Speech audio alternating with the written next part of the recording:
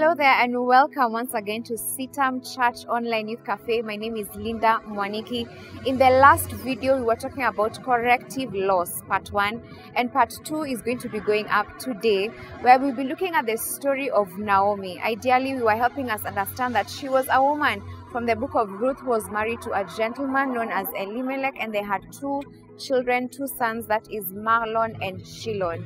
And along the way, this family had left Bethlehem in order to go to the Moabite land, so that they can look for food, because it was a time where there was a lot of famine at that time. And unfortunately, Naomi lost her husband, and she didn't just lose her husband, but she also lost her two sons. On top of that, they also lost the wealth that they had as a family. So we are looking at a story where this woman is being renewed. Her story is being restored by God. And you could be watching this video and you're saying that I have gone through one form of loss or another. I have lost a loved one. I have lost something. I have lost my finances. I have lost a friend. I have lost a job, or something ideally that you are holding on to, or trusting God for, and you happen to have lost it at some point or another. In chapter 2 of the book of Ruth, we are looking at Naomi now meeting the kinsman redeemer, meeting Boaz. And in Ruth chapter 1, it says, I'll read from the KJV version. It says, and Naomi had a kinsman of her husband's, a mighty man of wealth, of the family of Elimelech, and his name was Boaz. I'd love to read that from the book of, from the version that is Amplified Version. It says that now Naomi had a relative of her husband, a man of great wealth and influence. I love that. From the family of Elimelech, whose name was Boaz. You can see how this woman is at a point where she has just said goodbye to one of her daughters-in-law, that is Orpah. And then now Ruth eventually decides to continue the journey with her.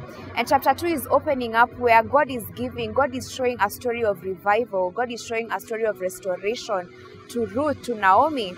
And the name Boaz means standing in strength. That means standing in strength. So this is a man who had a great pedigree in Judah. He was a well-known man. He was a wealthy man, as the Bible is telling us. This man Boaz was such a renowned man, such that even his great-grandson, I believe Solomon, named one of the pillars of the temple after him. That's how amazing this man was. And the word kinsman means goel in Hebrew. And then just to help us recap and help us understand a couple of things, it has its roots in the 25th chapters of Numbers and Leviticus, wherein God outlined a plan to prevent capitalism from getting out of hand. Every 50 years, in the year of Jubilee, all properties purchased by corporations or wealthy individuals due to bankruptcy, were to revert back to the original owner. In the year of Jubilee, all debts were cancelled.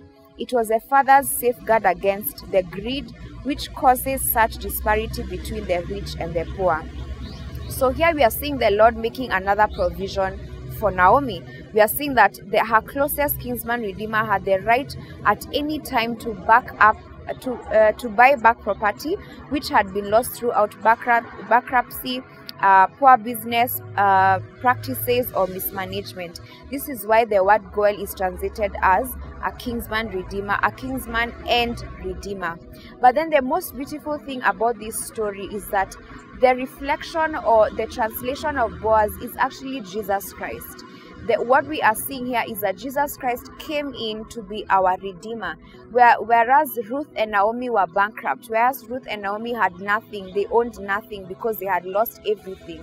We are seeing that Boaz is the one who came in to redeem. That's what you're going to see later on in the story. He came in to redeem their story, to redeem their lives. And Jesus Christ also is standing in the place of Boaz here. It's a reflection of who Jesus Christ is in our personal lives. He has come in to redeem us. He is a wealthy king who has come in to redeem us. So you could be watching this video and you're saying that I have lost one thing or another. I'm here to encourage you and to let you know that God's loss is corrective loss. God's loss points us towards him so that we can focus on him and stay safeguarded and understand that he is the one who provides for us. You're watching, you're saying, I have lost finances, I am in debt.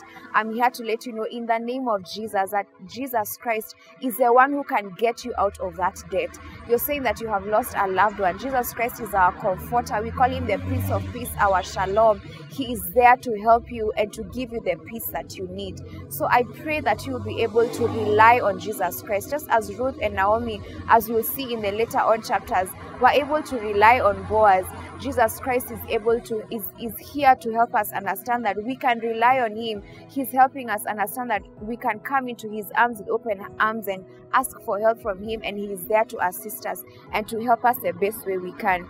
As I close, I'll just say that this is an important concept because Jesus Christ is our Goel. And as I mentioned earlier, that the Hebrew word kinsman and redeemer is Goel. We are bankrupt, we are out of it. Like Ruth and Naomi, we have nothing. But there is one who is wealthy, there is one who stands in strength. He is our kinsman redeemer, and this is Jesus Christ. May you rely on him today to be your kinsman redeemer, because that is what he came to do for us who are lost souls. I'd like to pray for you right now and just believe and trust God for you who's watching this video. Father, in the name of Jesus, I thank you, Lord, for the entrance of your word that brings light. I thank you for the person, Lord Jesus, who is watching this video. I pray that, Father, they shall activate this word in their lives. That, Lord Almighty, they shall understand the power of you being our Redeemer, you being our final kinsman Redeemer. I pray that, Lord, you shall visit them in their situation where they have experienced any form of loss. I ask that, Father, Lord, you shall intervene in your power, in your goodness, in your grace, and in your might. We thank you that when we call upon you, Father, you hear us and you answer us, King of all glory. We give you thanks and praise. And for that person who is watching right now and wants to receive Jesus Christ as your personal Lord and Savior, just say this prayer after me. Dear Lord Jesus, I thank you for my life. I thank you that you are my kinsman redeemer. I thank you that you have redeemed me from death and you have brought me into life. This day I receive you into my heart and I make you the Lord of my life. May you wrap my name from the book of death and write it in the book of life. In Jesus' name I pray. Amen. Thank you so much for watching. We look forward to engaging with you on our social media platforms, Facebook, Twitter, Instagram, and YouTube. Until next time, God bless you.